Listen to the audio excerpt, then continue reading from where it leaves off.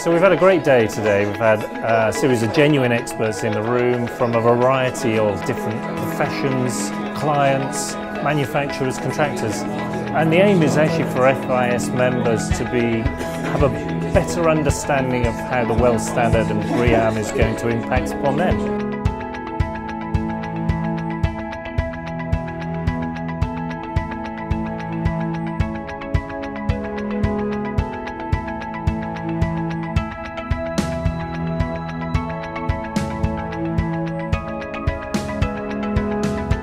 We're really happy to see the kind of response rate that we had to this event, and we know that we've got people in different sectors really feeling strongly about the intersection between health and well-being and sustainability. For a developer like Landsec, this is a topic that's becoming really important to our customers.